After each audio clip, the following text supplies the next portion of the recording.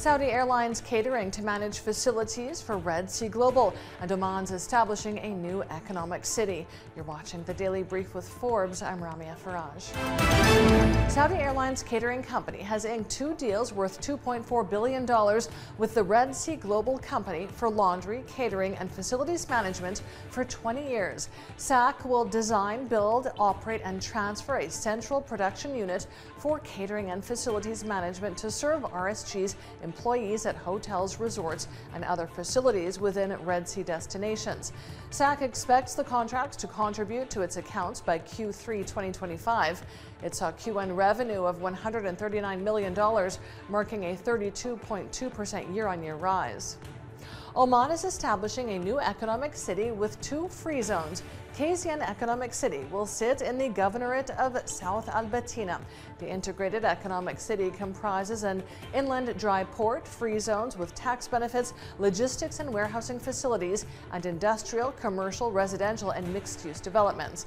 The development is part of the Sultanate's economic diversification agenda in line with its Vision 2040.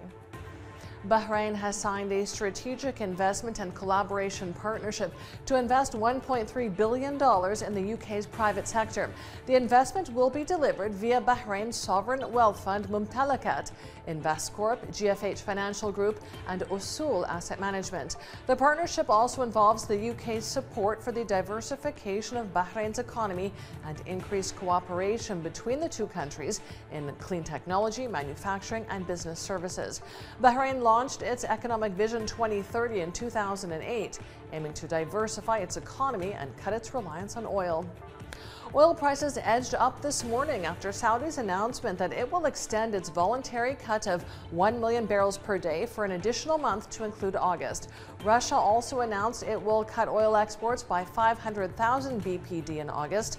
OPEC Plus has already implemented cuts of almost 3.66 million BPD, representing 3.6% of global demand. This includes 2 million BPD agreed upon last year and voluntary cuts of 1.66 million BPD agreed upon in April and extended until December 2024. The UAE says it will invest up to $54 billion in renewables over the next 7 years as part of efforts to reach net zero emissions by 2050. Officials say they're targeting a 3-fold increase in the share of energy produced by renewables over the next 7 years. Their focus will be on hydrogen as a source for clean power. Meta is launching a microblogging app this week called Threads. Threads will be Instagram's text-based conversation app. It will allow users to follow the accounts they follow on Insta and keep the same username. The launch comes after Twitter announced a slate of restrictions on its app, including the need to be verified to use TweetDeck. Musk's latest announcements have sparked a fierce backlash from many Twitter users. And Khaby Lame, known for TikTok videos in which he silently mocks complicated life hack videos, holds the title of most followed TikToker for the first half of this year with more than 160.5 million followers.